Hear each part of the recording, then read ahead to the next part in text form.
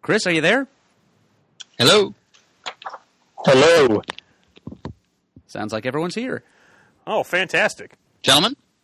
All right. Everybody sound good to everybody else? Sure, except for you. Hello. We have to listen to you. All right, well, I'm going to let that go, and we're going to get started.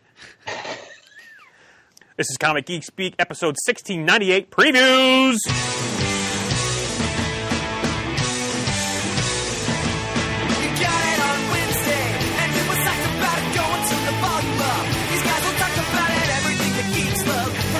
Opinions like the seasons on everything you read in comics, movies, games, toys, artists, Comic Geek Speak, Comic Geek Speak, Comic Geek Speak, Comic Geek Speak, Comic Geek.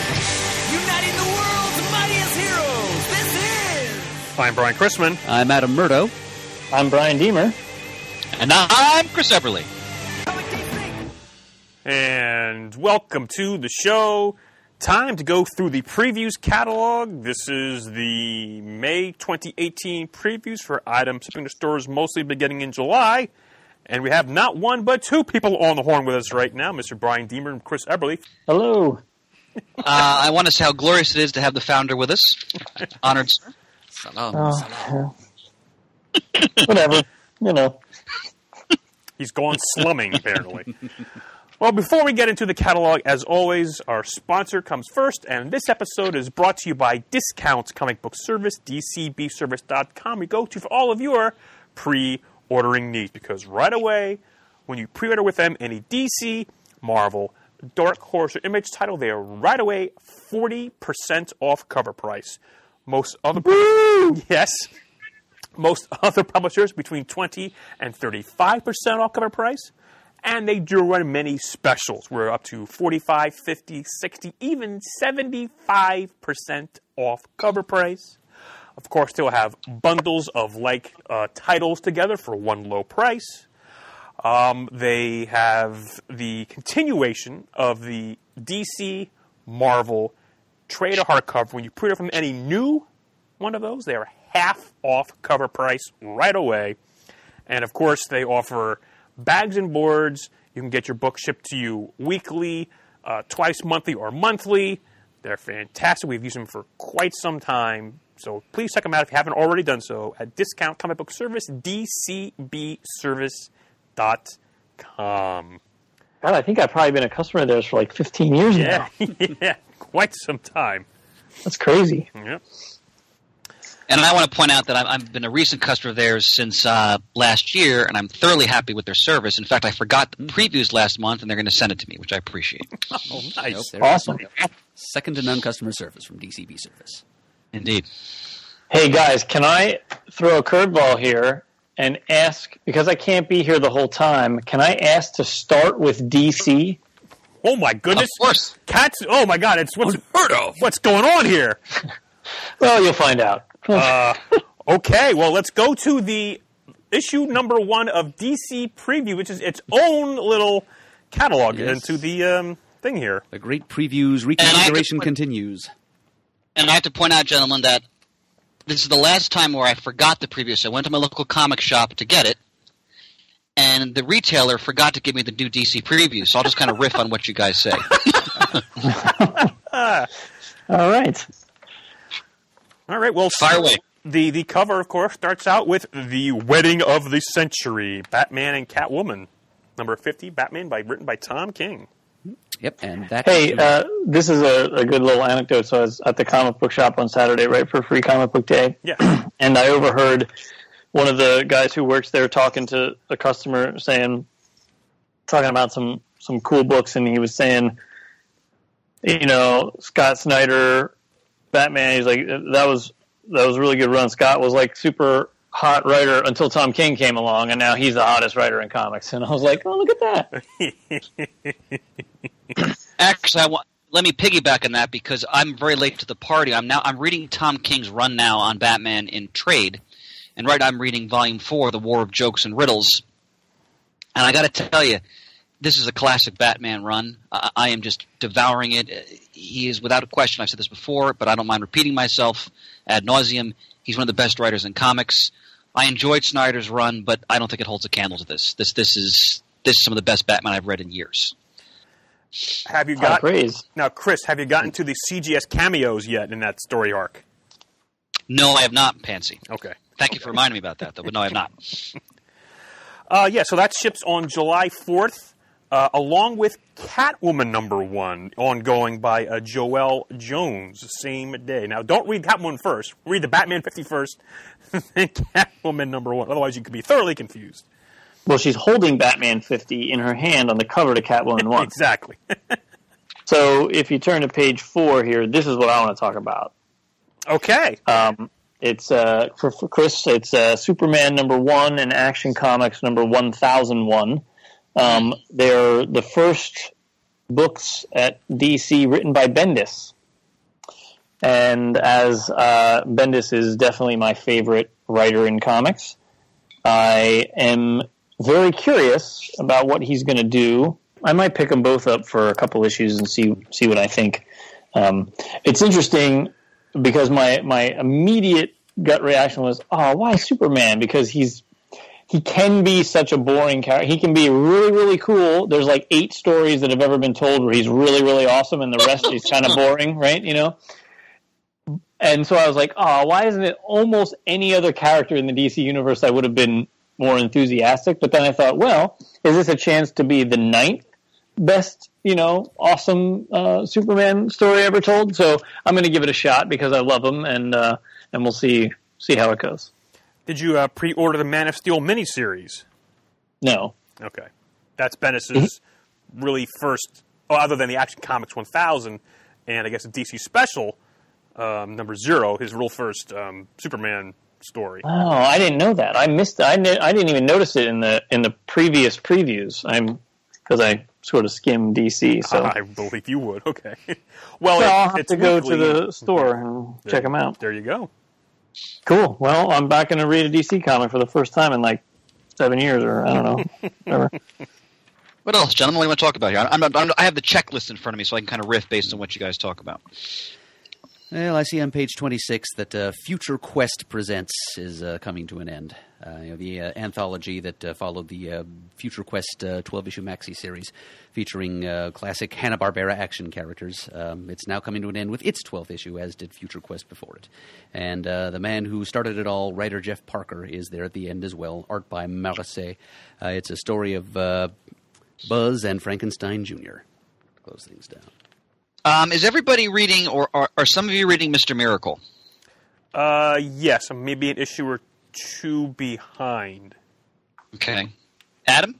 I'm 10 issues behind. Mr. Deemer, have you given that a shot? No. Okay.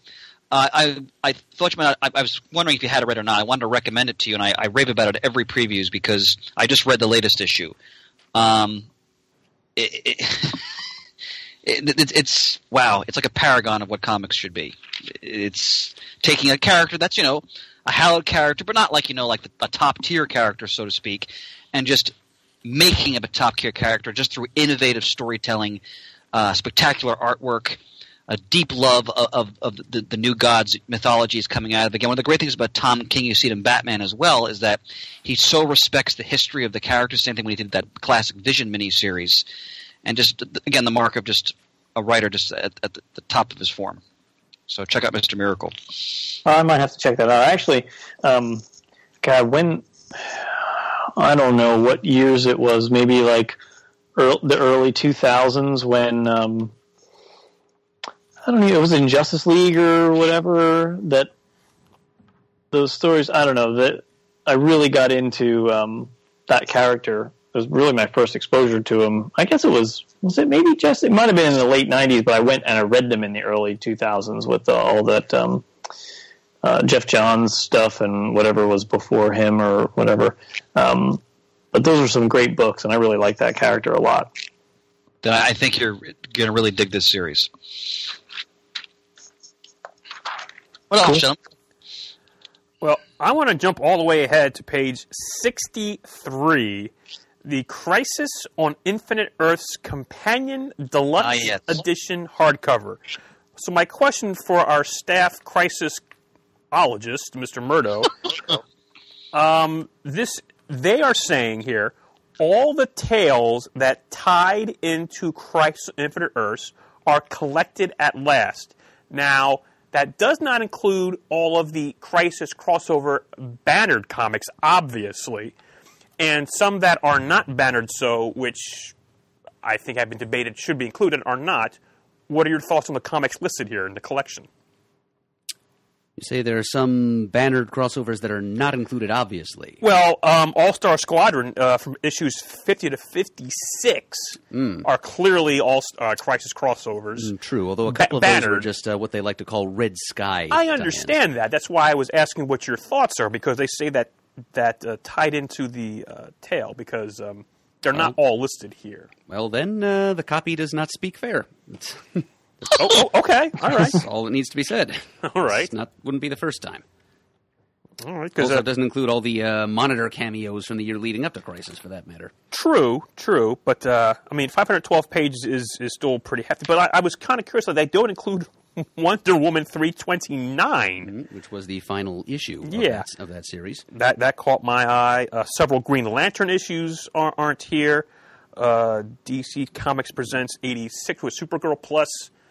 Well, there's some post-Crisis things in there, but GL issues are pretty important. It was Guy Gardner finally being inducted into the Corps, leading his raid on the moon of Quard in the Antimatter universe. That's what I thought. Okay, so forewarned is forearmed. So caveat emptor. That too. I have a question: is the Elusive Losers special included? Yes, it is. Ah, okay.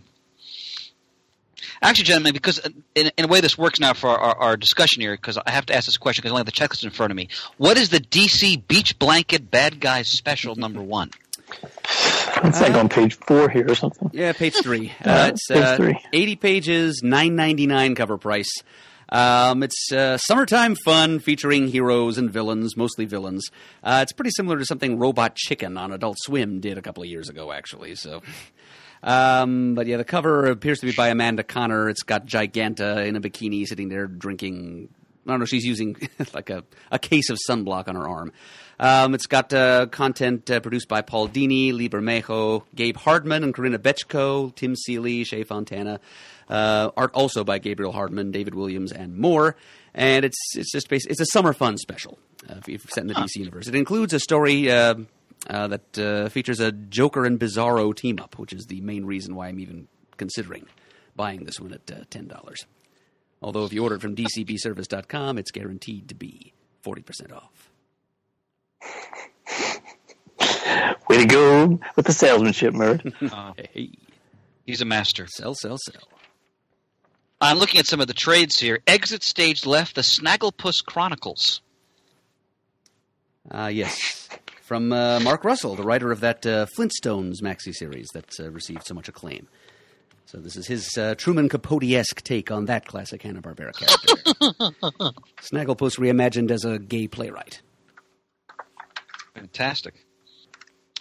Down at the bottom, I'm looking at Wonder Woman Diana Prince Omnibus. Is that the classic Mike Zakowski era where she's in the mod outfit? That is correct. That's on page 80. Yes. Yeah. That's cool stuff. Yeah, DC's always doing well with trades. They always go back to their history, which I always like to see. There's a super expensive Sandman Overture edition, $150. Yeah, my library is so much bursting now that I just can't dedicate my dwindling resource, not dwindling, but my limited resources to some of these things now. C'est la vie. Yeah, I could buy miniatures with that money, man. Come on. I could go back to Japan and buy more Gundam models. Woo! I look forward to discussing your trip when I see you, my friend. Oh, I can't. It was amazing. I have no doubt. I tell you what, if I can tell a quick story here, is it is comic related. You know, manga obviously in Japan is everywhere. I mean, I saw so many people reading it on the train, both paper and digital on their phones. I saw lots and lots of people reading manga on their phones. They even had manga on the airplane over there and the way back where you could like tap the screen and advance the page. Like my kid read 2 volumes on the airplane.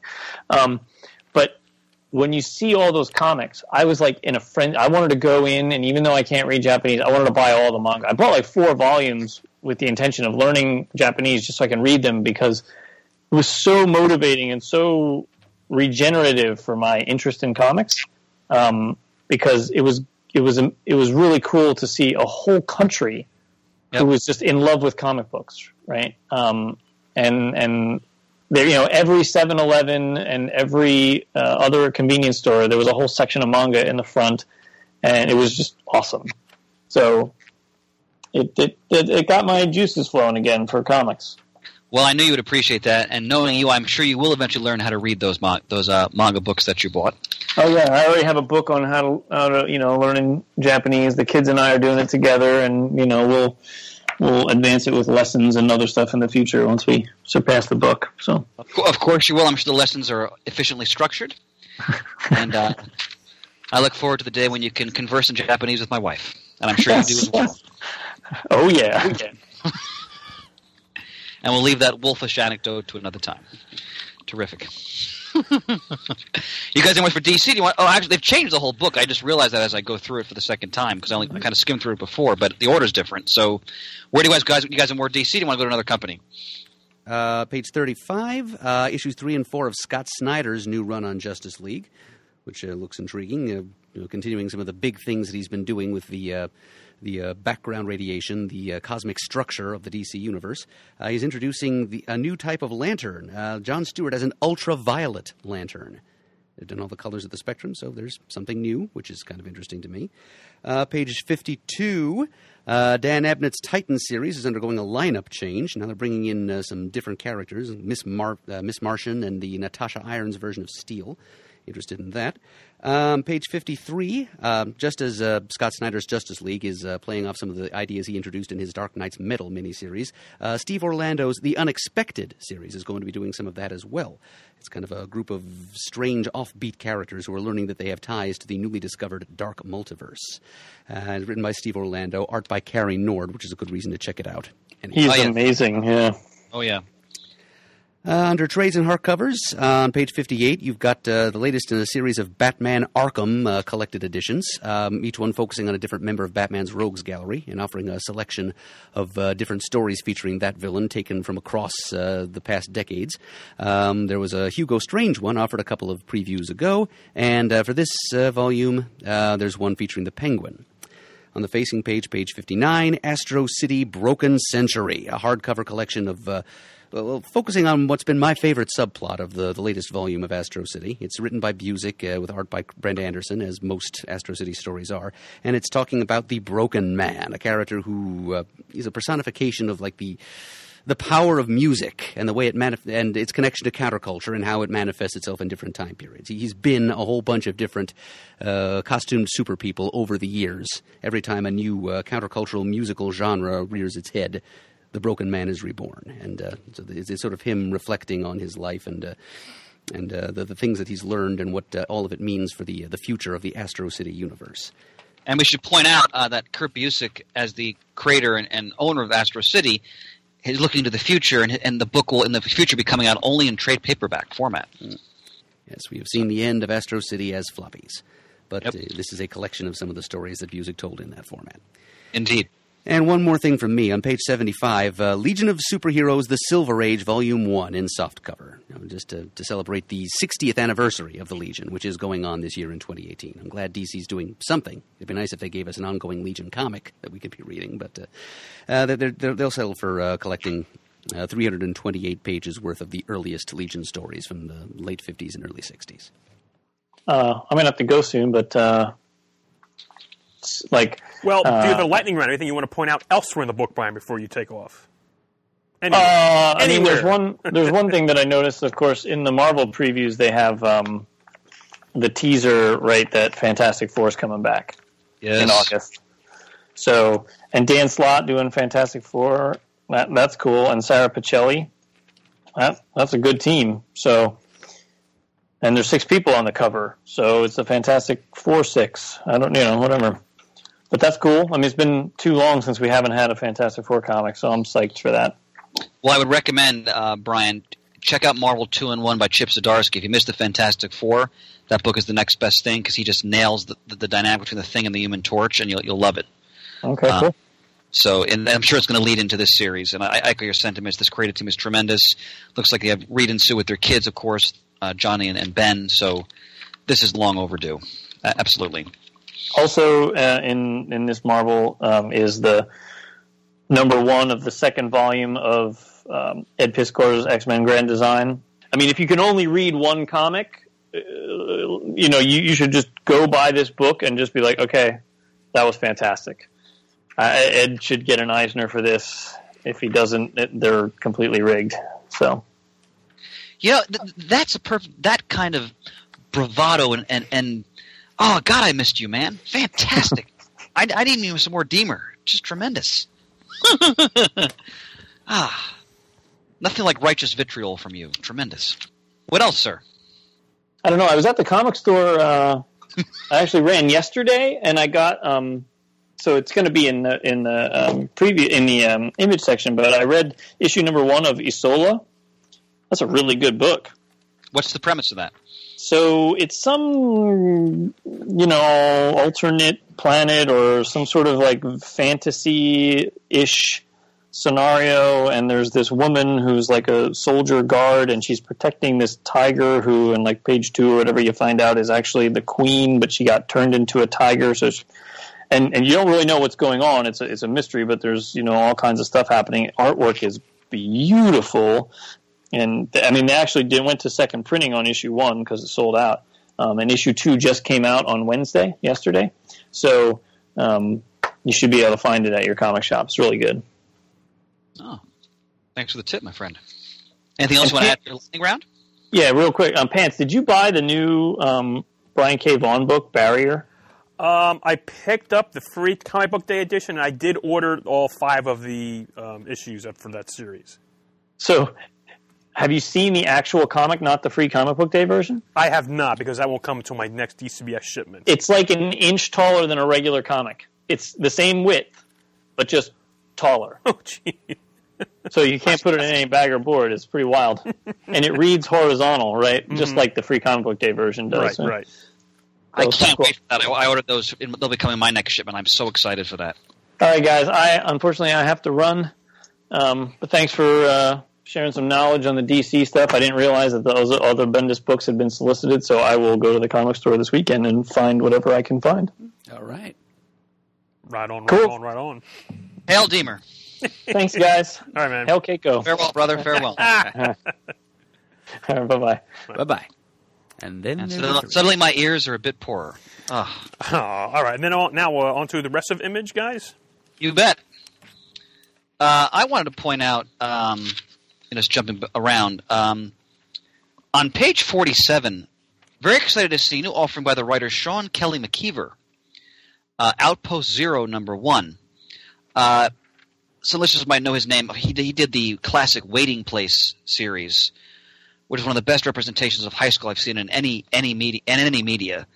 And I want to say he did some Mystique stories for Marvel. I think he did was it the Sentry book about that friendly Sentinel, the kid? You guys know what I'm talking about? Mm-hmm. Yep, it was part of the Tsunami line, I think. Yeah, I think it was just called Sentinel, not Sentry. Excuse me. Right. That was a lot of fun. He's an outstanding writer, so I'm thrilled to see he's got a new book. I'll just read the copy. Welcome to Outpost Zero, the smallest town in the universe. The people there work the land, go to the fights every Friday night, and tuck their children to bed. But the outpost is no place for dreams or aspirations. To survive is ambitious enough. As Aaliyah and her friends graduate to adult in a frozen world never meant to support human life, something stirs, something sees. Now, what I love here, he's no doubt tapping into his aptitude for telling stories about young people, but now he's putting it into a science fiction setting. So I'm totally going to get this. Very excited. If it's the same Sean McKeever I'm thinking of, he's also a very nice guy. We ran with him briefly because he and Norton co-created the Gravity character, and so we actually shared some table space with us. That's right. Okay, that's right, Murd. Well done. Creator well worth supporting. Indeed. What else, gentlemen? Let's see, on page 42, Image is leading with a new series called Farmhand, brought to you by one half of the creative team from Chew. the recently concluded Chew.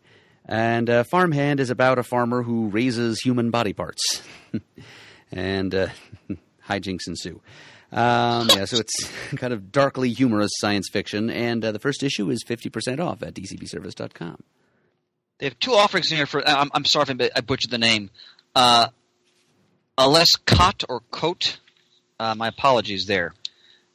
Days of Hate, Act 1, the trade paperback, and The New World, number 1.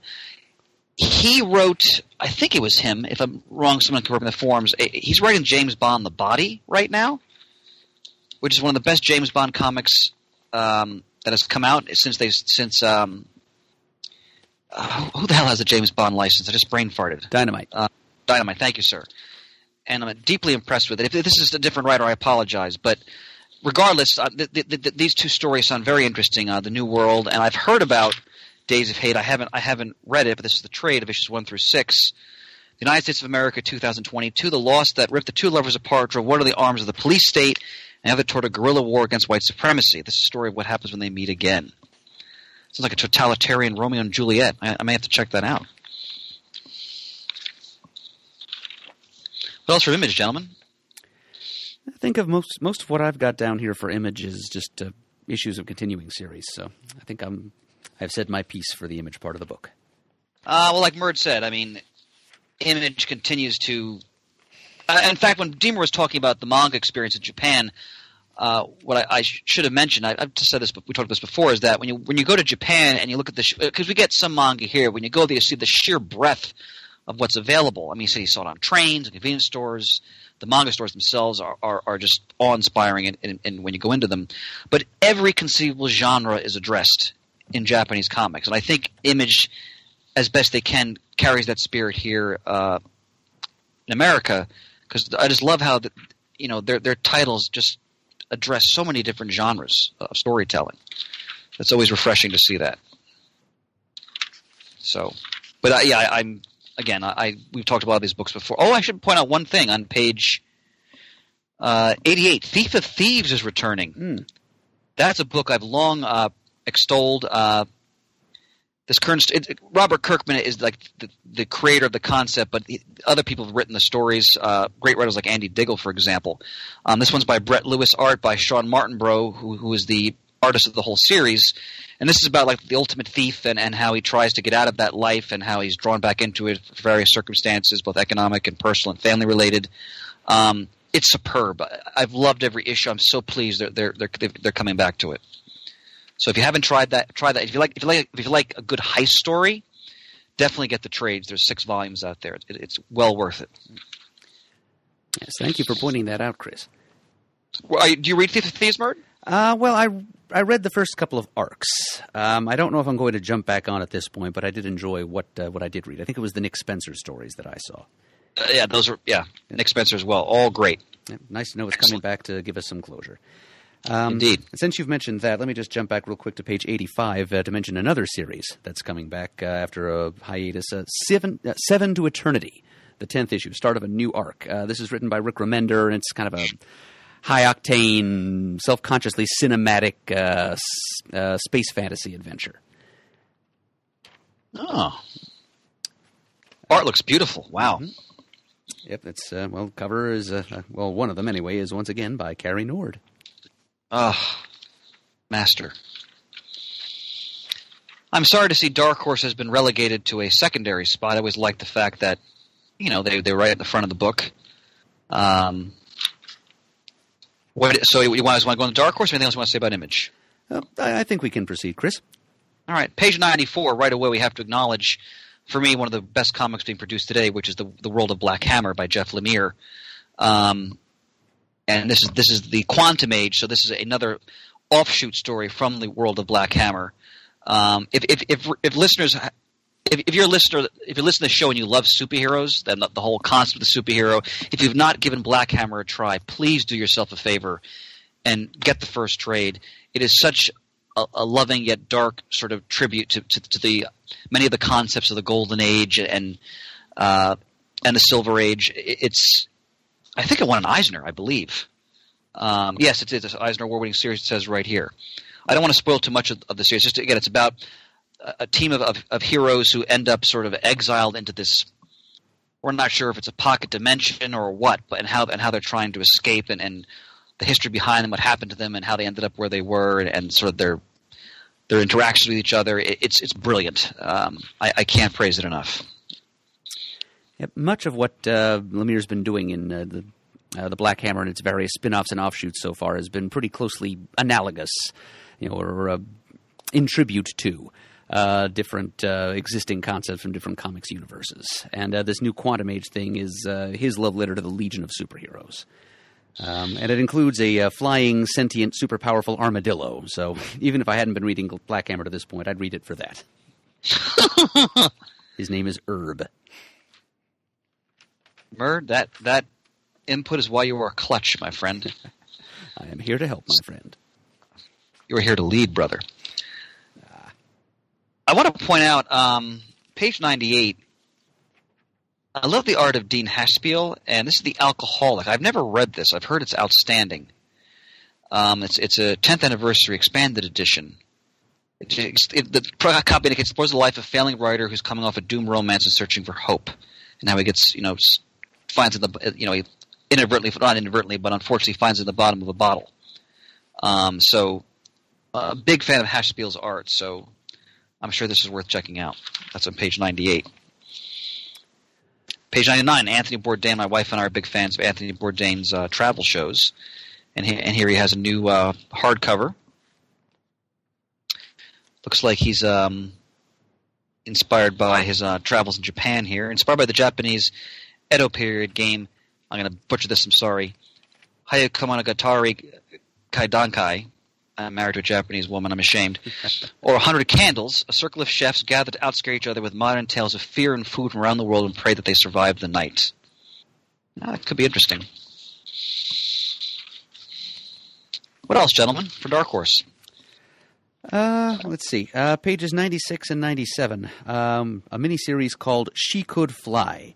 It's the story of a 15-year-old girl who's become obsessed with a mysterious flying woman who appeared over the skies of Chicago and just as mysteriously and suddenly died in a ball of fire. So it's kind of an off-kilter look at the concept of superpowers and superheroism, and also an examination of the nature of mental illness, and then how the two concepts kind of intersect.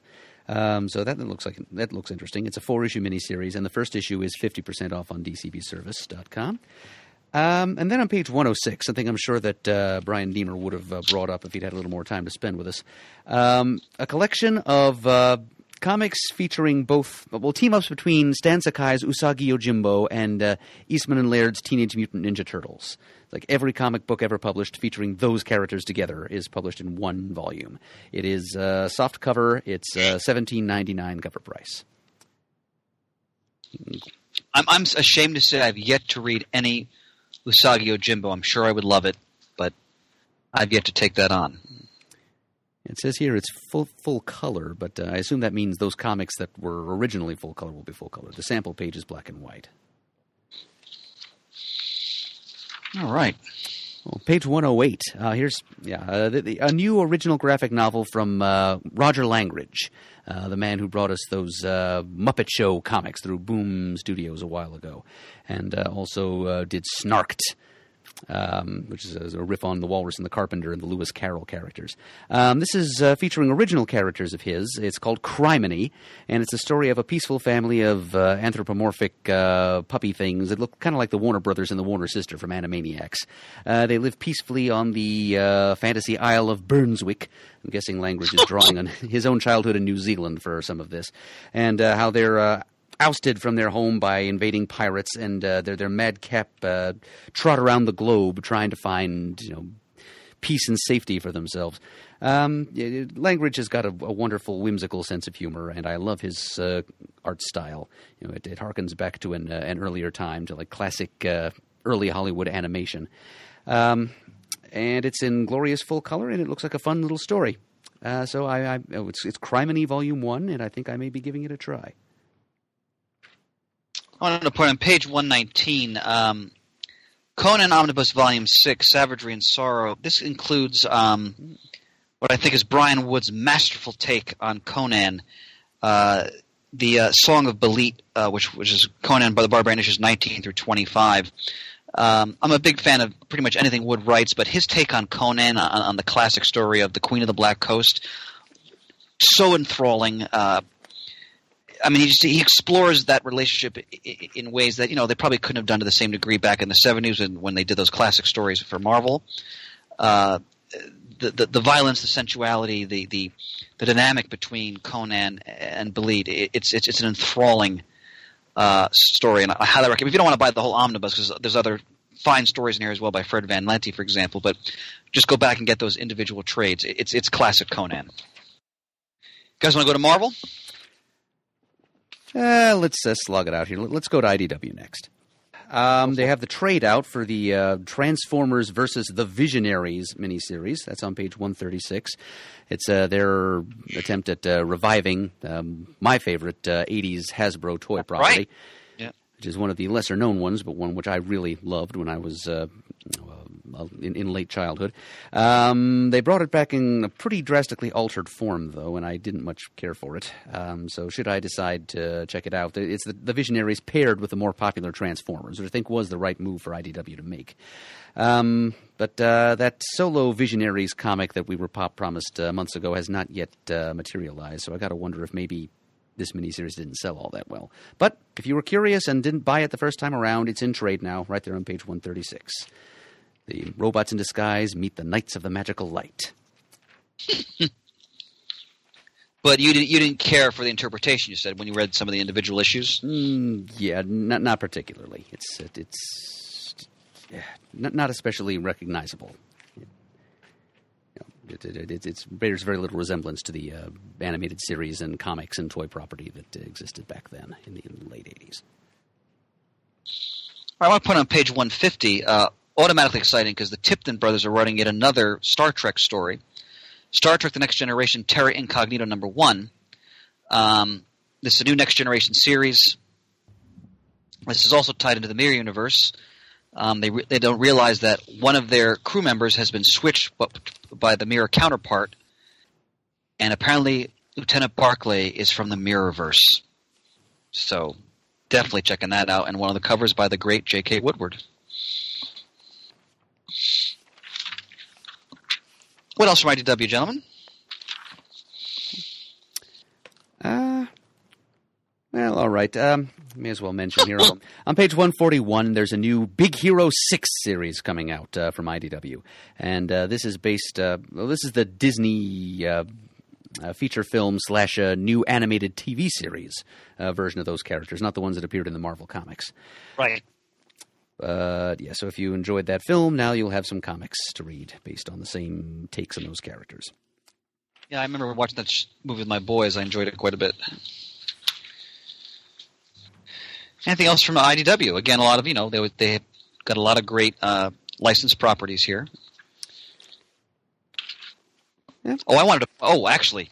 Sorry, Murray, go ahead. I didn't mean to cut you off. No. I was just going to say that was all for me, so go ahead, Chris. Okay. This is very exciting for me. Page 163. I remember hearing about this years ago. I never read it. Is Bram Stoker's Dracula, the Francis Ford Coppola film, which I'm a big fan of, with all its excesses, from the early 90s. Written by Roy Thomas immediately, but then the art by Mike Mignola, and this is very early in his career. I may pick this up if I can swing it financially, depending on my budget for the month. But this artwork is stunning. Just looking at the sample pages and the cover, and I'm a huge fan of this film. Again, it's got some over-the-top elements, but Gary Oldman's performance as Dracula is spellbinding, and damn, I got to put this movie on later and watch it now. But I've always heard great things about this adaptation, so if you're a Magnolia fan, that might be something you want to pick up if you've never seen it before. Oh, for sure. Pants, page 168. Artifact Edition, Jim Lee DC Legends. We've got a host of original artwork from Jim Lee scanned into this new Artifact Edition. $125. I will not be buying it, but looks immensely fun. They're actually daring to tell you how much it costs. Yes. All right, you guys ready for Marvel? Yes, sir. All right. Now, as our glorious founder mentioned, the minute you open the catalog, seeing Dan Slott, Sarah Pichelli, August 2018, Fantastic Four in immediately. I've so missed these characters. Now we know that Disney may be purchasing Fox, so I'm hopeful that in the Marvel Cinematic Universe they will, as they get into the new phase of films, perhaps they could anchor those new films by introducing the Fantastic Four, kind of giving their place in a way as like the originators of at least of another part of the Marvel Universe in film. Again, that Abomination that came out several years ago, if anything could have ever turned me to drink, it would have been that movie. I always like to tell the story of we went to a theater in Pittsburgh with my dear friends Dan and Ryan, and the theater offered alcohol. Ryan kept getting up and getting beer. Like that was, even Michael B. Jordan couldn't save that movie. But I have no doubt Dan Slott and Sarah Pichelli are going to save this comic. So very excited for that. Captain America #1, gentlemen. Ta-Nehisi Coates writing. Leinil Francis Yu is the art. That's enough. I mean, I'm loving Coates' work on Black Panther. Can't wait to see how he interprets Captain America. They give some sample artwork in there as well. What do you guys want to talk about in the Marvel book? Ooh. Mert? Well, let's see. Okay, new Spider-Man series, right in the wake of the soon-to-be recently concluded Dan Slott volume. First 2 issues. It's written by Nick Spencer this time. Back to basics, they say, although which basics they're going back to, anybody's guess. They keep saying that. Yeah, really. Pages 10 and 11, we've got a 5-issue miniseries, a little bit of revisionist history, retelling the origin of Carol Danvers, the life of Captain Marvel. And of course there will be a movie featuring that character coming out early next year. So this is sort of part of the lead up to that. That's written by Margaret Stoll with art by the redoubtable Carlos Pacheco. Oh, I love Pacheco's work. I'm curious if in the film, when we see Captain Marvel, if they're going to create a history where the original Marvel played a role in her story. I wonder if they're going to mention him at all in the movie. I'm just curious about that. I believe he is supposed to be a part of the cast. Oh, great. All right. Now, Mert, what do you think about Cosmic Ghost Rider #1 on page 14? I've been hearing his name mentioned a lot. He's an important supporting character in the Donny Cates run on the Thanos book, which unfortunately you and I both missed out on because we dropped it right after Lemire left. Apparently, Donny Cates took that ball and ran with it in some interesting directions. Among them, introducing this Cosmic Ghost Rider. He'd been a herald of Galactus, and now he's like a second banana to Thanos. And underneath all that armor plating and cosmic hellfire, apparently he's Frank Castle.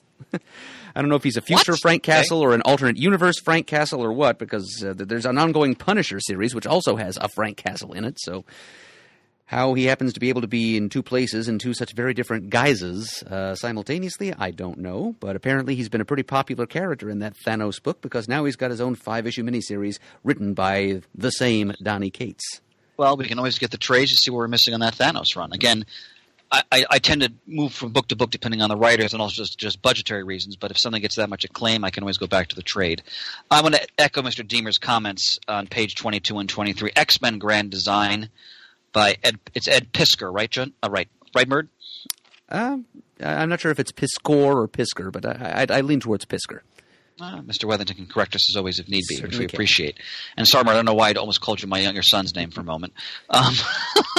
Just these kids are always your mom and your parent, I guess. But this book, the first 2 issues of this, where he talked about the Silver Age, I mean, I couldn't echo his sentiments more. They're Eisner worthy. I mean, just the way he takes the entire history of the X-Men, presents it to you in just a new way, but it's all the history is there. I just devoured them, so I cannot wait to get this book. Outstanding. Mert, have you read any of the Infinity Countdown yet? I have not.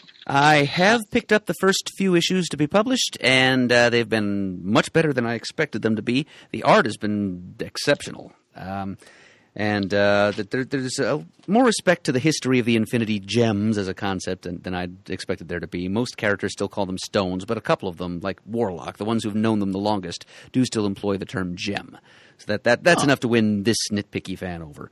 But it's a great cosmic story, beautiful artwork, and I let slip in our Avengers Infinity War review the one scene from the third issue that a take on Drax that acknowledges that the writer has done his homework on that character. So there is some respect being paid to history here, and it's a great cosmic adventure to boot. Well, knowing my love of history and combined with your recommendation, I have the first couple issues of my nightstand. I'll read them as soon as I can. Page 28. I mean, Mike Deodato artwork here on Infinity Wars Prime #1. Jerry Duggan writing. I mean, this looks beautiful. Wow. So I'm probably going to check that out. Hunt for Wolverine, Hunt for Wolverine, Hunt for Wolverine. Okay. Flip, flip, flip. I actually have the first. I got the first installment that I haven't read yet to give it a try. Again, I can't wait to get. It should be my next shipment. Avengers #1 by Jason Aaron and McGinnis. That's all I need there. Pants, did you read Thor 706? No. Okay, I won't say it. We'll talk about it when you do. I'm looking forward to your reaction to that. So it's sort of, Aaron wrapping up his arc before he moves on to the new volume of Thor, but I'll say no more. Let's see. Again, Dan Slott returning to Iron Man on page – well, not returning, but he's starting the new Iron Man book on page 43. It's issue 2. I'm sure that's going to be a lot of fun. I'm looking forward to it. Murd, are you getting the Quicksilver miniseries?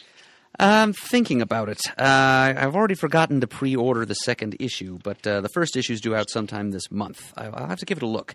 I'm actually pretty impressed by Saladin Ahmed's first few issues of his Exiles series. So I think I'd probably enjoy his take on Quicksilver and the Scarlet Witch and their fraternal relationship. I know I've always been a Quicksilver fan.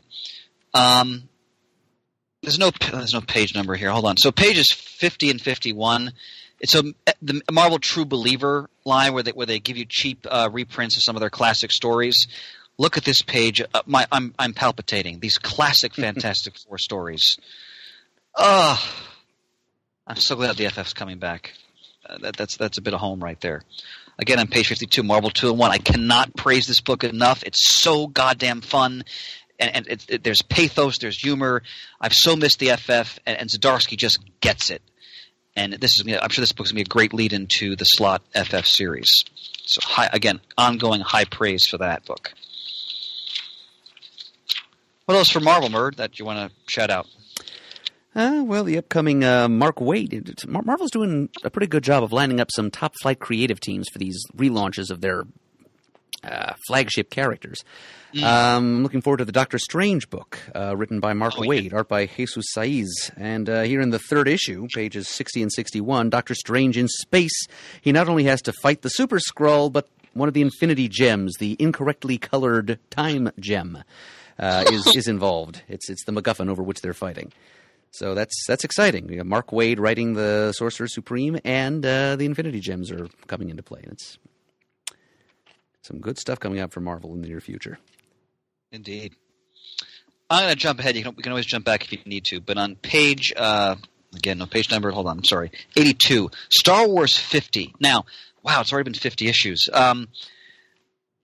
Since Marvel got the rights back to Star Wars and they relaunched the flag title, frankly, I've loved every single issue of this series. Jason Aaron wrote the bulk of it, and it's seamlessly passed into the hands of Kieran Gillen. Salvador LaRocca providing breathtaking artwork.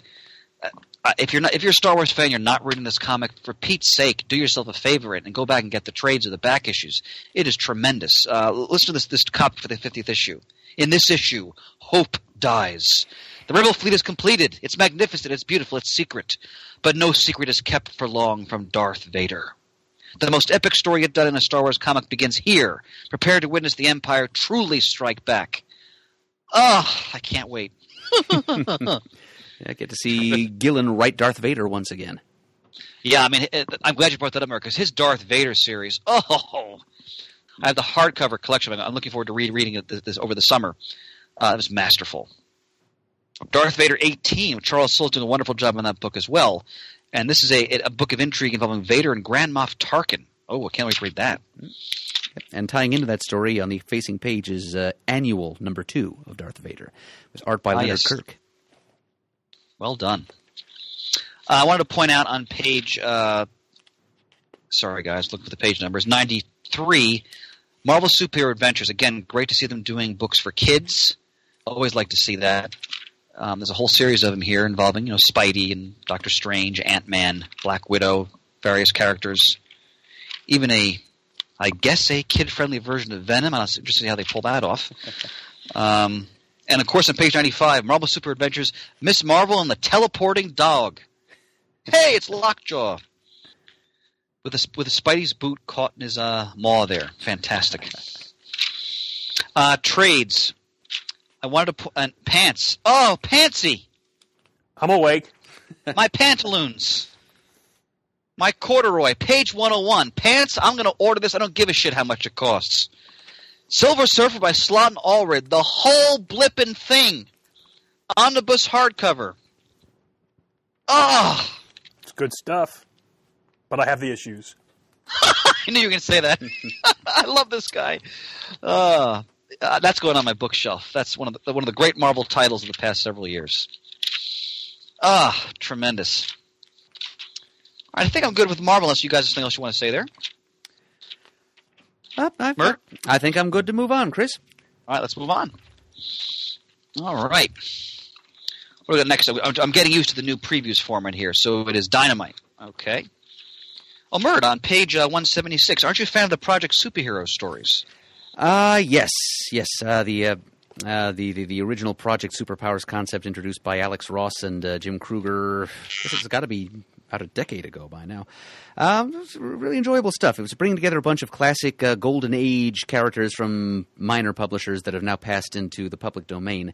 Dynamite apparently was a fair success for them. They've tried doing a couple other things with the property. They brought in Warren Ellis to do a completely unrelated, darker take on it. There was something they did that was pretty much just raunchy teen comedy, like a low satire featuring teen superheroes. And now we've got the team of Rob Williams and Sergio Davila bringing it back to the original formula.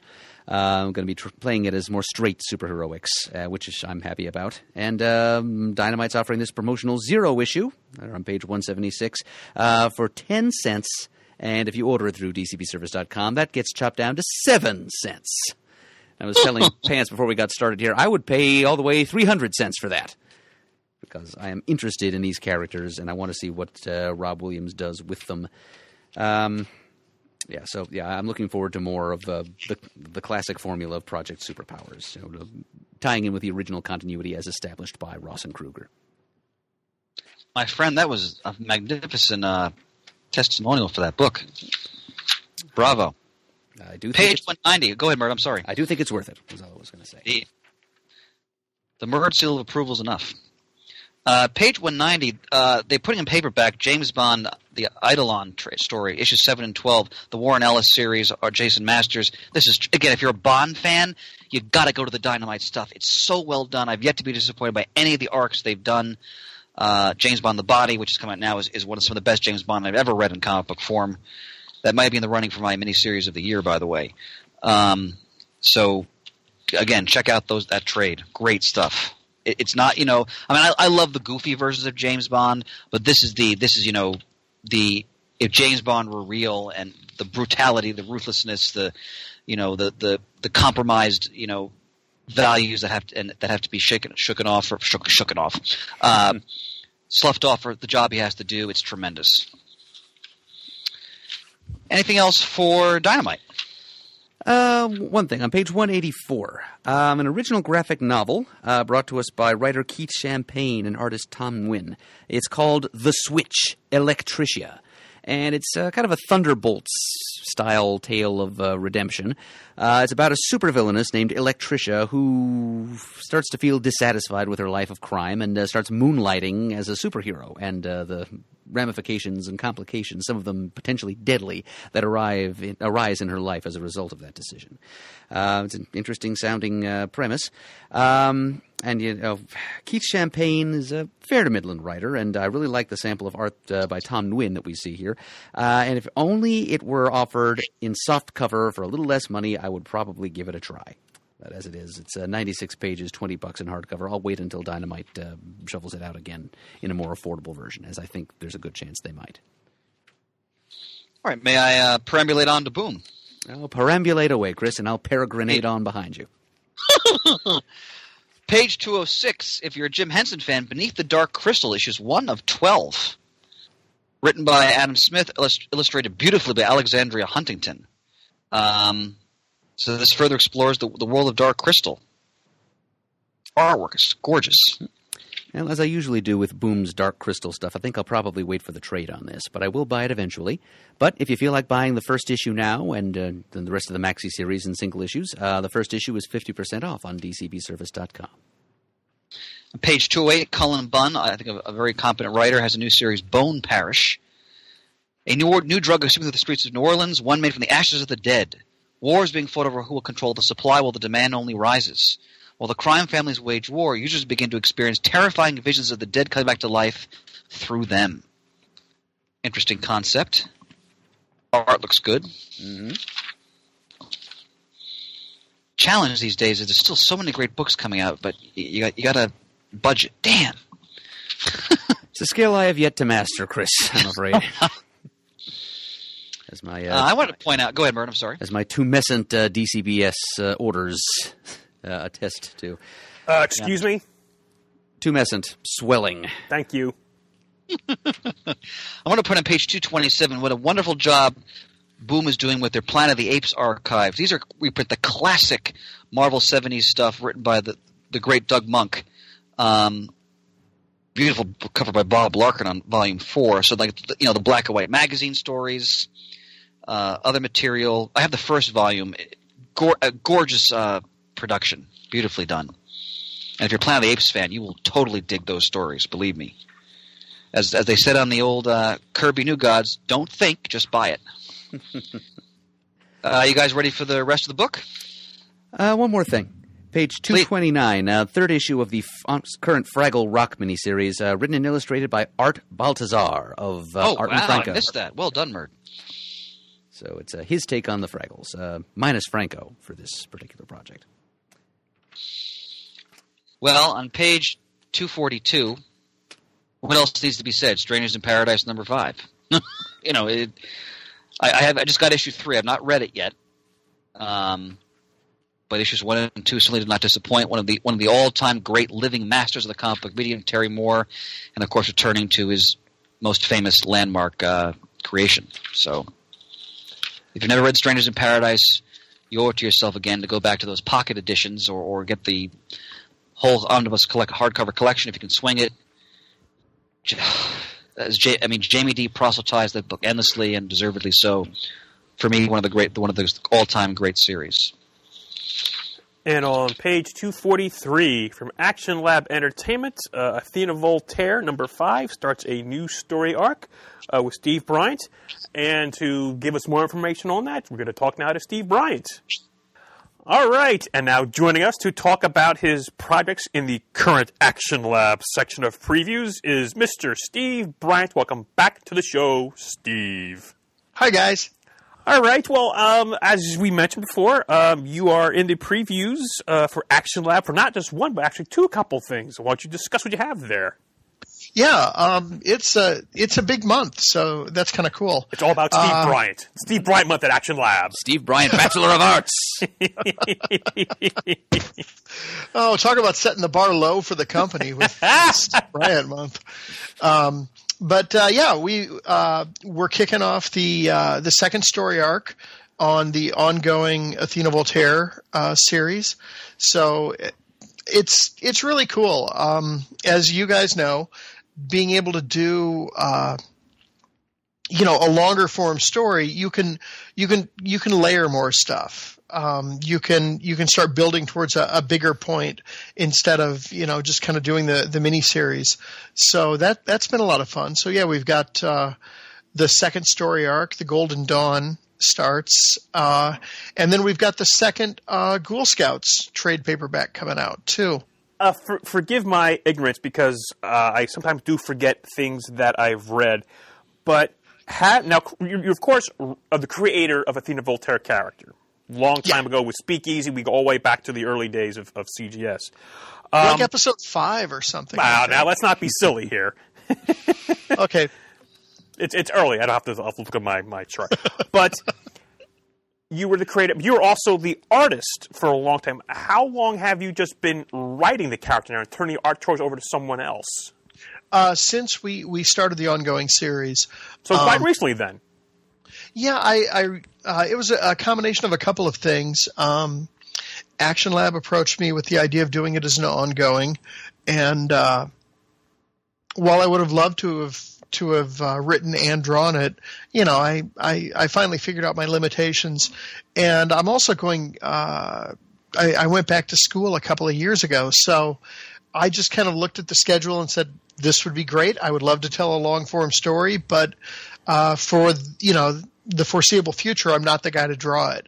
Hopefully the book will have a pretty long run, and I can kind of bank 3 or 4 issues and draw an upcoming arc. But the first arc was drawn by Ishmael Canales, and the second one is drawn by Yusuf Idris.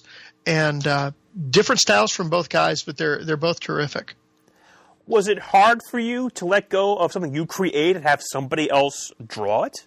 Oh God, yes. Yeah, it took a lot, and it was kind of a whole put your money where your mouth is kind of moment where I've never liked being micromanaged when I'm trying to do someone else's work. So the last thing I wanted to do was micromanage the artist on the book. So I had to kind of divorce myself from the Steve artist hat and just kind of go with if this were one of my other books that I never drew, would I be happy with the work? Oh my God, I would be delighted with this. So it's wonderful. And the cool thing is both artists we've had on the book stage things so differently than I do that it's kind of a learning experience for me to view these scripts through the eyes of somebody that has some different sensibilities. So I'm hoping I can incorporate some of that when I come back. And of course, we know you have a wonderful editor in Mr. Chris Murin. Oh yeah, Chris is just indispensable on this and Ghoul Scouts. And we Chris and I had, mostly Chris, had a personal victory last November. Years ago, I mean, this thing has lingered for quite some time. I wanted, back when the book was still at Ape, I wanted to do a prose collection of like old pulp short stories that were illustrated and get, different writers to write some Athena Voltaire. And I would do black and white illos. And Chris, kind of contacted me through the forums and said, I would really love to edit this. And that was the first thing we worked on, and it took years for the damn thing to come out. But that came out last November. And yeah, Chris did a magnificent job shepherding that through.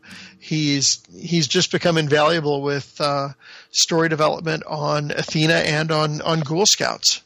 Yeah, he's good people. We've known him for he's been a long time CGS listener and just really good. He's one of the guys I miss talking to in person. So I don't see him ever on many cons. He's usually only out in San Diego working with you at your booth. Yeah. And I mean, we met on the CGS forum. So, I owe you guys a debt of gratitude for that. Well, that just, every time I hear that, and it happens a lot, it really warms my heart to think of, I mean, we've been doing this show for 13 years, and the things that have come out of the podcast, the forums, the friendships, the relationships between us and other people, it's just, I can't express how wonderful that makes me feel. It really does. No, it was like the first comics community that I got really heavily invested in as a creator. And, I mean, I feel bad. I haven't checked in on the forums in years now, just because the immediacy of being able to connect with people through Facebook and Twitter, Right. I feel bad about stuff like that. But by the same token, 13 years on, I still keep meeting people that discovered the book through CGS, and it's kind of funny if I'm like, oh, were you on the forums? They immediately say, yes, I was, so-and-so. Oh, hey, I remember you. And yeah, that's a hell of a community you guys established. So it's pretty great. There's a DCBS exclusive for Athena Voltaire number 5 right now. You pre-order the standard cover and you receive a bonus Athena Voltaire trading card. And if you pre-order all 3 Athena Voltaire variants and receive 3 different trading cards and an Athena Voltaire exclusive print signed by series writer, creator, cover artist Steve Bryant. That's correct. That's a mouthful there. How about that? And again, DCBS are good people. We've known them forever. And another one of these things that warms my heart how we got to be with them. And it extends to our artist friends here. It's wonderful. Yeah, no complaints here. So the promotion is we have three covers for this issue. Another friend of the show, Brent Schoonover, drew one of them. Now, is that true? Because it says here in the catalog, it's listed as Schoonover with no C. I didn't type it. That's on Diamond. I thought that was Brent. Or the publisher. I don't know. But Brent did one of the covers, and then Staz Johnson, who does Judge Dredd and has done some Batman stuff, did the other. And I'm pretty happy with mine, but good God, looking at the covers those guys turned in, I'm stunned. So yeah, they've given me the permission to do trading cards of their covers too. So each cover you get a different trading card, and then if you get all 3, you also get a print from me. Nice, very nice. Oh, and I gotta also say, the standard cover is 50% discounted DCBS, so it's like $2. And the other 2 are like a 35% discount. That is correct, coming to $259. And they're also helping us out with Ghoul Scouts. The second trade, I Was a Tween-Age Werewolf, is 50% off also. So that's like $7.50. Mm-hmm.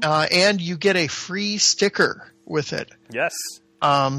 We mentioned Ghoul Schools. Have we talked about Ghoul Schools? I'm sorry, Ghoul Schools. Ghoul Scouts before on the show. Give us the premise behind Ghoul Scouts. It is a big old love letter to movies like Monster Squad or The Goonies. And I thought of it back when my son was in Cub Scouts. He's 17 now, so it took a long time to find the right artist because, the cartoony nature of what I wanted with it was not in my wheelhouse. Mm-hmm. And about 4 years ago, I think, I asked Mark Stegbauer, who's a terrific inker, did a bunch of stuff for Marvel in the 90s, but he's also a terrific cartoonist. So I asked him if he wanted to draw it, and it was lightning in a bottle. So that was great. And yeah, we've done two trades of it now. Athena Voltaire cover colorist Jason Millay is part of the team, as is the ubiquitous Chris Murrin. Now, for the first storyline, The Sorcerer's Pope, do you know when that will be collected in trade? I think the trade for that comes out in June. Yeah, and Ghoul Scouts comes out in July. Yes. Excellent. So Golden Dawn is a new storyline coming up in Athena Voltaire, and of course Ghoul Scouts. Now, will you be at San Diego Comic-Con this year?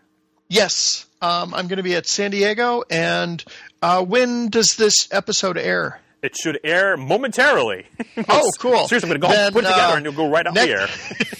Next week, I feel like I'm promoting a comedy club. Next week, I'll be at Yuck Yucks in Schenectady. Thank you. Be good to your waitresses. I'll be at Minneapolis St. Paul SpringCon in Minneapolis St. Paul. The last time I was there, actually, the one time I was there, that actually is within walking distance of Brent Schoonover's house, if I'm not mistaken. He could go I didn't know that. He never invites me over, probably because the publisher misspells his name. But yeah, I'm pretty sure it's like he walks to the con if it's at the same location as the last one that I was at. Oh, my goodness.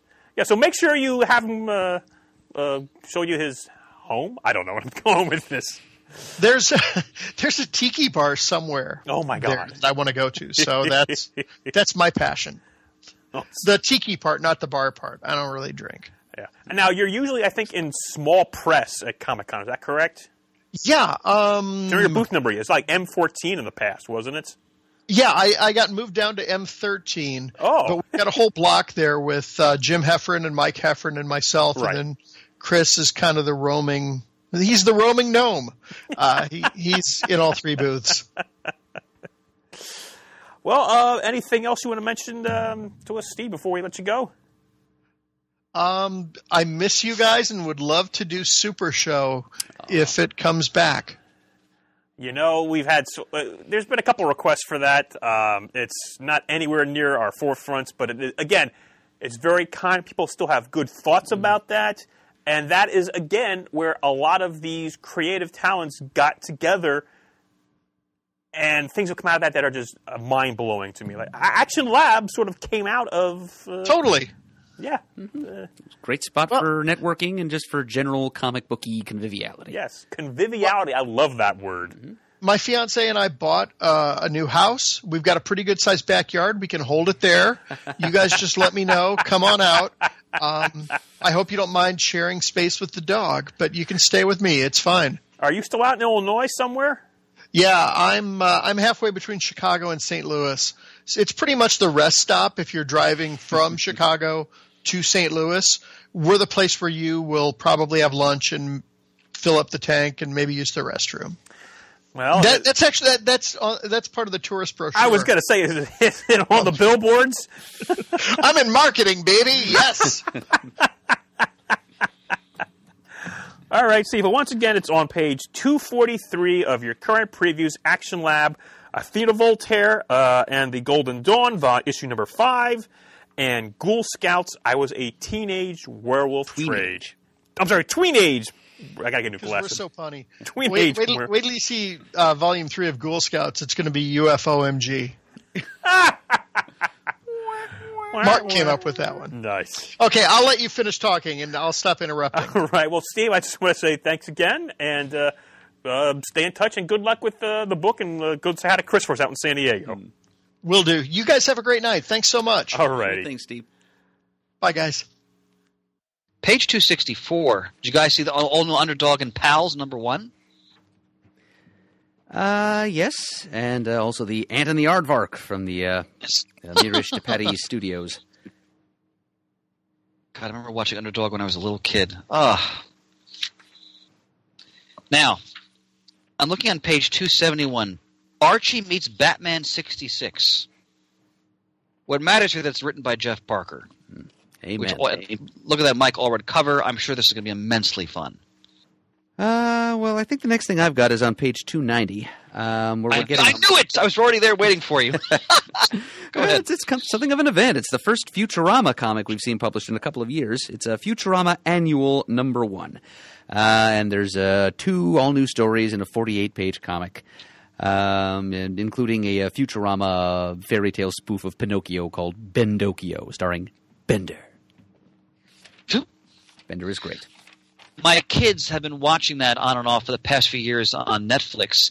I never really watched Futurama when it was on. The show is tremendous. I so thoroughly enjoy it. The political satire, the pop culture satire.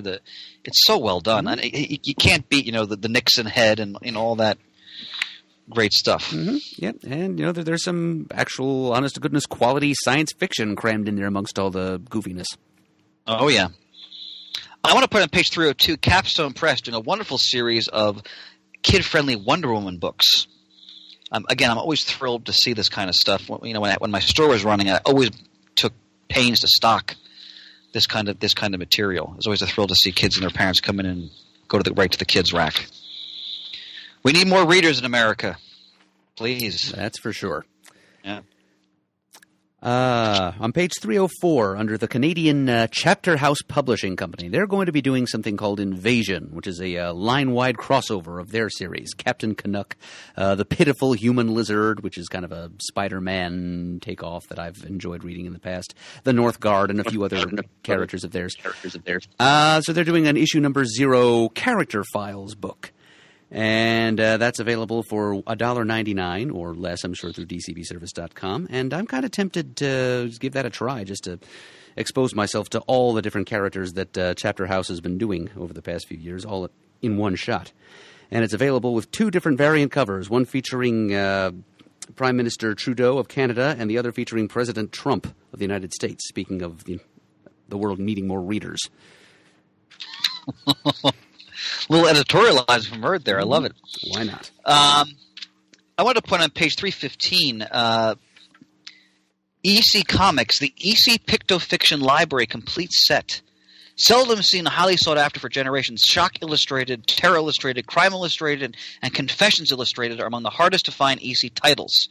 Not only each of the publishers is collected in this deluxe hardcover set, but so are 18 previously unpublished Pictofiction stories. I love when they really go to the depths of the EC history. Such an important era in America, the American comic book. Tremendous. Page 316 from Fantagraphics. I, Rene Tardy, Prisoner of War in Stalag 11B. Stalag 11B is Jacques Tardy's homage to his father, a testament to the silent suffering of a generation of men. Again, I love whenever comics explore history like this. So it's based on his research and his father's notes. I'm guessing his father was a prisoner of war. Art looks tremendous. Look at those Stuka dive bombers there. Well done. What else, Murd? One thing that does kind of have me excited, even though I'm not planning to buy it at this time, on page 308, under Disney Press. Original comics based on the Disney Channel original animated series Gravity Falls. Now, this was on TV for 2 seasons. It was created by Alex Hirsch, who also voiced one of the main characters and who is writing the Lost Legends Gravity Falls hardcover that's on page 308. And Gravity Falls is the adventures of 2 young twins. They're maybe 13 years old, or maybe a little younger than that, who go up to the woods of Oregon, to the town of Gravity Falls, Oregon, to live with their crusty old-timey con man, great uncle, in his tourist trap, the Mystery Shack. And they get into all kinds of strange and frequently silly supernatural phenomena that surround this mysterious little forest town. And I like to call it Tween Peaks because it goes for that feel, but it's for a much younger audience. Yes, it's good fun. I really like that series. And I've been wanting some original comics based on it for some time, and now we've got 4 original stories, all written by series creator and star Alex Hirsch, art by Various. And if only it were in a softcover edition and not for $25, I'd be buying it right now. But I do recommend it to anybody else whose purse strings are a little looser, who happen to enjoy that show. I'm sure it'll come out in softcover eventually. It's great to hear that the actual creator is involved in the production. That's wonderful. Guarantee of quality. What do we know about the Lion Forge publisher? They have quite a spread here in the previews, starting on page 339. Are any guys familiar with this publisher? I'm not. I don't have any background information on them myself, Chris, but they have put out a few things that I've tried. On page 350, the latest issue of Joe Casey's Axel, for example, which is his out-of-the-box take on the idea of super speed. And how is that? Not bad. I haven't followed it past the first. It's on volume 3 now. I guess Lion Forge is choosing to do their series as a series of miniseries, basically volumes or seasons, as opposed to just ongoing numbering. And under all ages, on page 354, I've been reading Art and Franco and Chris Giarusso's series Encounter. And how is that? Art and Franco are great. So Oh, it's colorful, kinetic fun, and I must say, I actually prefer Chris Giarrusso's. He used to do those like mini Marvel. I love Giarusso's work. Oh, it's good to see him. It's good to see his name again. Wonderful. Yep. Yeah, we actually have some original sketches from him from a con he appeared at. One of the cons I ran years ago. Nice, very nice guy. I'm going to jump ahead, and we can always jump back if you want, because I have to go to tomorrow's. Because this month, I mean, I'll be frank, it's orgasmic.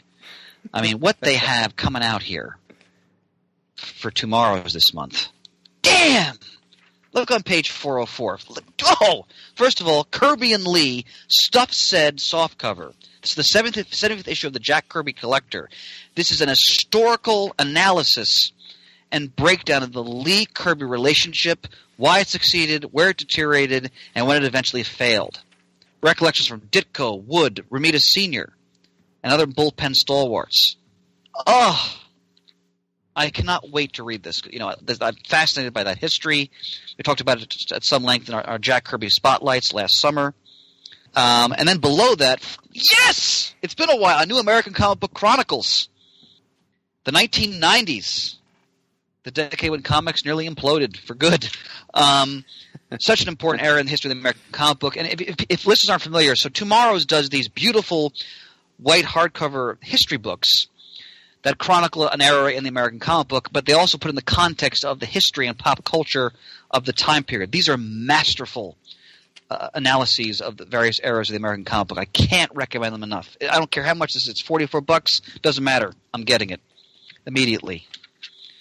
Next page, back issue 107, looks at Archie in the Bronze Age. And also, I'm very excited about this, talks about Marvel's brief foray in the Bronze Age into – oh, no, I'm sorry. I'm confusing those two. So back issue 107 is about Archie primarily, Red Circle, great. And then Alter Ego 154 talks about, among other things, the Marvel 70s heroines like the Cat and Shanna the She-Devil, Night Nurse. Can't wait to read those histories. Also goes into Alan Bellman, artist from the early 1940s Timely era. These magazines are vital. All right. I'll calm down now. What else do you want to talk about from the back of the book, Murd? Oh, get ready to get worked up again, Chris. Because go to page 408. It's time for the Jamie D. Memorial Valiant plug. And it's a new... Oh, yes, that's right! Hail Britannia! Yes, Peter Milligan's tale of the Antonius Axia, the first detective of modern European history, who's a citizen of the Roman Empire. In this miniseries, Lost Eagles of Rome, he's going out to rescue the captured eagles of a few Roman phalanxes. They've been taken by tribesmen dwelling in the German forest of the dead, the Totenwald. Well, Murd and I have both praised the first two volumes of this concept profusely. First of all, the attention to historical detail. Each issue has an essay at the back, where they bring in a historian to and they're always very well written, and they're not dry, where they talk about, give you context in terms of what you were seeing in the comic. And I'm sure Murd will echo my sentiment here that these are beautifully done, mystery stories, but in the context of ancient Rome, of imperial Rome during the time of Nero, and and exploring this detective, his relationship to the Vestal Virgins, that order, and how he's empowered by them, and how he's using his detecting skills, and who tries to navigate the deadly political intrigue of the Nero era. These are masterful. I'm so thrilled they're coming out with a new volume, and I have to assume that these books are doing well because they're doing another one. So I'm glad that people are reading them. As am I, and I will certainly be reading this one as well, as I know you will too, Chris. Oh yes. Anything you want to talk about from the back of the book? I think that does it for me. And I know I don't have anything marked in the manga section or the merchandise sections either. Yeah, I think I am good as well, gentlemen. Pantaloons, any closing thoughts you want to give here? Nope. That'll just wrap it up for us. All right, so once again, this episode is brought to you by Discount Comic Book Service. Go to dcbservice.com for all your pre-ordering needs. If you'd like to send us an email, our address is comicgeekspeak@gmail.com. If you'd like to leave a voicemail, you can call 267-702-6642. You can like us on Facebook. You can follow us on Twitter. Our handle there is @comicgeekspeak. You can go to our new forum address at thecomicforums.vanillacommunity.com. Yes, we just recently got a new URL. Don't ask me how. It just happened recently. But that is the site of our forums where you can go to talk back, give us feedback about this episode and many other episodes of our podcast. Tell us what you're ordering from previews this month or just shoot the breeze. While there, you can also engage in several other comic book-related discussions or discussions on any topics, even distantly related, with your fellow CGS listeners and fans. We'd like to thank all of you out there who've donated monetarily to our podcast, either recently or in the distant past. We really appreciate it. The show would not be what it is today without your help. And as always, we are uniting the world's mightiest heroes, one listener at a time.